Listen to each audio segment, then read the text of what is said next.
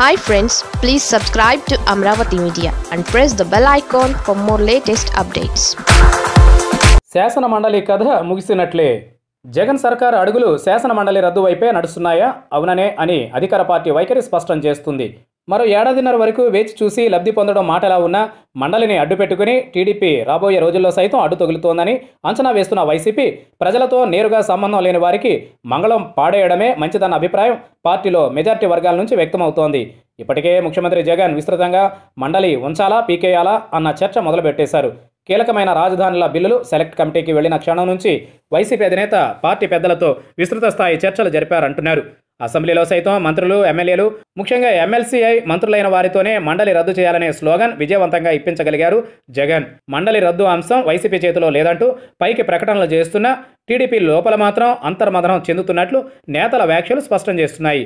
ఈ అంశం ఇప్పట్లో తేలేది కాకపోయినా లేక వైసీపీ బ్లాక్మెయిల్ చేసేందుకే అని నిజంగా అంచనా వేస్తే టీడీపీ మండలి రద్దుపై పెద్దగా పట్టించుకునే పరిస్థితే ఉండదు.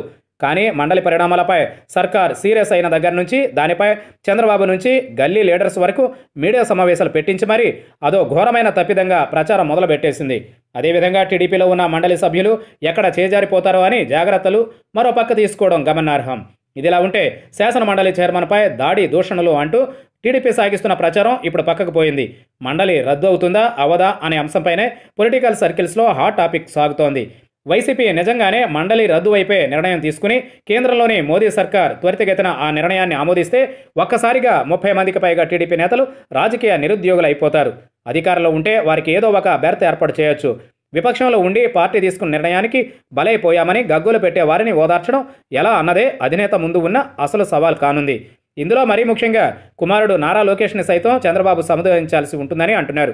ఎమ్మెల్సీ వంటి పదవుల్లో ఉన్నవారు కూడా ఇప్పటికే పార్టీ అధికార పక్షంపై చేసే పోరాటాల్లో అంత చురుగ్గా పాల్గొనడం లేదు. ఇక పదవులు లేకపోతే వీరంతా పార్టీ కోసం ఏ మేరకు పనిచేస్తారన్నది ప్రశ్నార్థకమే అంటున్నారు. ఇలాంటి చిక్కు సమస్యలన్నింటినీ 40 ఏళ్ల పొలిటికల్ స్టార్ చంద్రబాబు ఎలా అధిగమిస్తారన్నది ఆసక్తికరం.